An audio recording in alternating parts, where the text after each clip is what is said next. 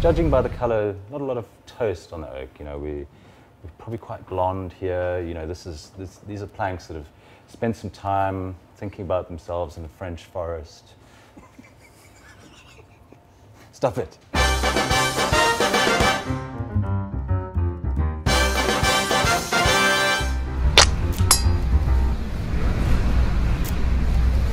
Well, our next guest is the nicest guy in wine. At least that's what he tells me.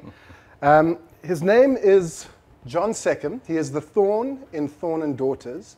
John, it's nice to have you. Welcome to the Spittoon. James, great to be here. John, I wanted to start by asking you about your labels. Yes.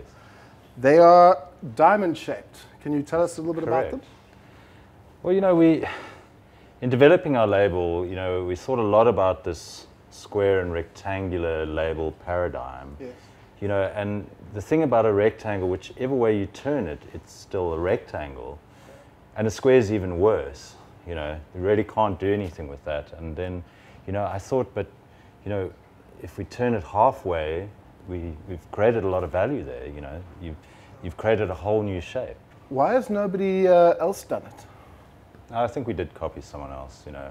I think in all honesty, you know, the less I do in the winery and the less I do with brand development, the better. You know, I'm actually a little bit clueless, and I can't take credit for that, really. So what you're saying is there's nothing new in the world? No, exactly. It's like fashion, you know. If you give it 10 or 20 years, the same shit kind of rolls around and it rolls around again. So yeah, we're deeply unoriginal is basically what I'm trying to get at. Speaking about fashion, is that how you would explain your beard? Yeah, no, I think the beard thing came about because obviously pre-COVID, we do a whole shave off at the beginning of harvest. Yes. And we all grow our beards to the end of harvest, and then we have a kind of pageant, a winemaker's pageant / talent show in Bot River. So Niels Verberg and I, you know, we obviously got to the COVID pandemic landing and we weren't able to put on the show. So I said, I'm going to push through and continue to grow the beard until we're able to hold the show. I think my resolve is failing a little bit. I said to Butch, I ate like a triple king steer in Ceres the other day, and I needed to have a shower. I had to go and get a wad of napkins to clean myself up. It's just getting disgusting. John, last time I saw you, we were sitting over there. And we were tasting through your wines. Yes. Okay? Every time there's a new vintage release, you have to sit down and talk a whole lot of wine trade people through the wines that you've just produced. I'm curious, do you enjoy that, or is it a bit of a pain in the ass? Yeah, I think what happens is, you know, you get the sound biting, which is very repetitive, yeah, and, you know, but the nice thing about it is if you've done it as long as I have, it just becomes completely automatic, and I can literally disengage a large amount of my brain and just let my mouth run, you know. So, you know, we generally in the wine trade we talk a lot of crap. So, you know, I think once you get it dialed in on the mouth, you know, the brain can go somewhere else completely. The problem is that people like myself who hang on to every word that you're saying are you trying to tell me that that's all absolute nonsense? Exactly. You know, like I said, we're deeply unoriginal. We tend to just recycle the same materials all the time. You know, and I prefer direct plagiarisms. You know, it kind of keeps things in the right headspace. It all sounds very professional, but you know, I think if you scratch below the surface, you'll see it's just a pile of crap, basically. Now, you talk about this unoriginality and the rest of it. I wanted to ask you, a few months back, you did a tasting for incurably pretentious people. Yeah. It went viral all over the socials. And I was wondering if you would be prepared to do one of those for us. I like that, because I think that's definitely a series, like you said, has a lot of appeal, because I think there are a lot of incurably pretentious people in wine. And yeah, I'd love to give it a go. But I believe today you're throwing me something blind, so you kind of think like, I don't know, like I'm a performing monkey. But, we can give it a go. Well, Monkey, if you wouldn't mind performing for me, there is a glass in front of you. I'm not telling you what it is, but if you would kindly do a tasting for incurably pretentious people for us. Oh, welcome to another in our series of wine tastings from incurably pretentious people. So I think we'll start off by stating the obvious, that this is a white wine, you know, with some slight gold to yellow hints. You know, we're definitely not on the green here. We've kind of lost the green of youth. So I would be expecting something relatively well aged. Probably seen a little bit of time in some oak, certainly. You know, and judging by the color, not a lot of toast on the oak. You know, we're probably quite blonde here. You know, these are planks that have spent some time thinking about themselves in a French forest. Stop it. Go away. You know, these are planks sat out in elements in France, somewhere in a French forest. They've really come to terms with themselves, and you can see how well integrated the planks are in the color of the wine. You know, and this for me, you know, this is something that, you know, we need to surmount before we continue. So yes, we're there. We'll go to aromatics. You know, I find fruit dreadfully boring. It's basically for birds and other animals. You know, but I think, having nosed this earlier, you know, this is mineral and straight. This is very honest stuff. You know, there's maybe a little whiff of testosterone or something here, but I might be mistaken about that. You know, I think maybe it's hard to tell. It's a delicate wine. It could be a man's wine, or, you know, it could be a woman's wine as well. Little hint of graphite, sort of struck rocks.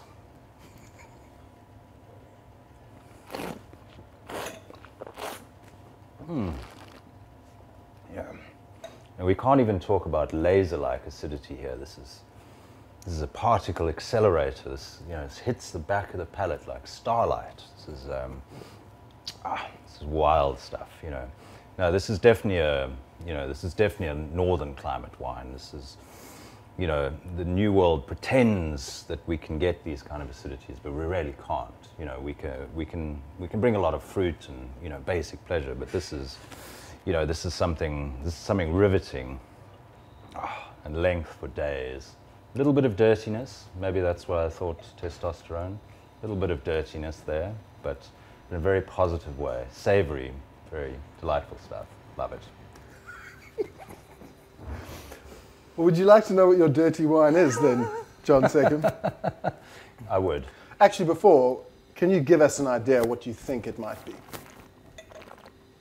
Well, I'm hoping you're going to treat me on a Monday morning, because I drove all the way out from Hermanus to come and talk to you, so I hope it's something decent. I suspect it's something decent. Does it taste like something decent? It does. It really does. Pushes a lot of buttons. Right. I would say we're probably in Burgundy here. At very least Chardonnay, very high quality. Well, everyone at home, turns out John Seccombe knows what he's talking about. Oof. John is drinking that is worth getting out of bed for. a 2018 Leflaive Puligny Montrachet. Very, very good way to start the week and the day.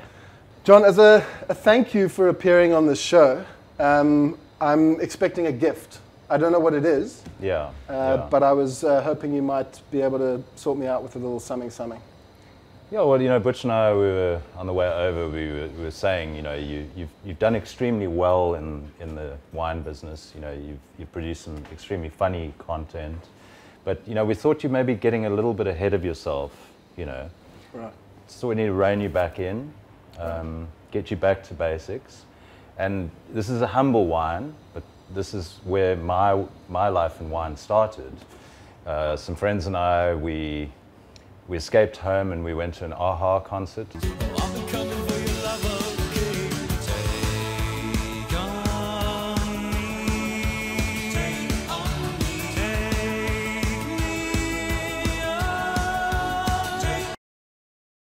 Standard Bank Arena in Joburg, and we found a Shebeen, and this is one of my formative wine experiences. So, you know, I think you could really benefit to go back to basics and school thyself.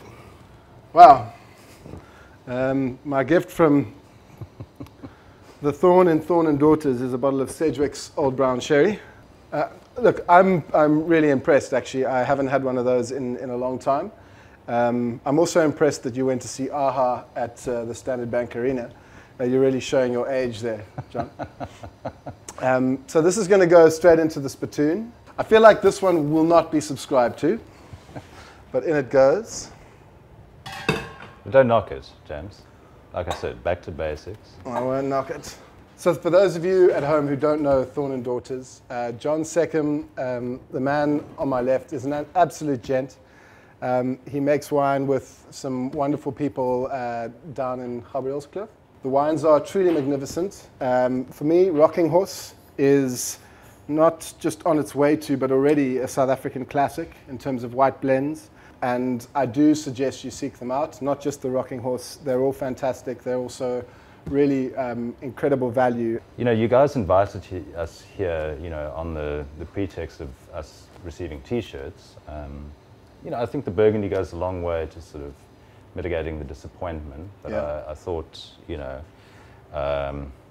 in good faith, I'll also gift you with a T-shirt. Goodness gracious! My very own Thorne Daughters like T-shirt. Yeah. Well, thank you very much, John. You have to be very special to get I assume this is a medium, because I don't Yes. need any bigger than that. Well, John, listen, thank you very much for the Sedgwicks Old Brown Sherry.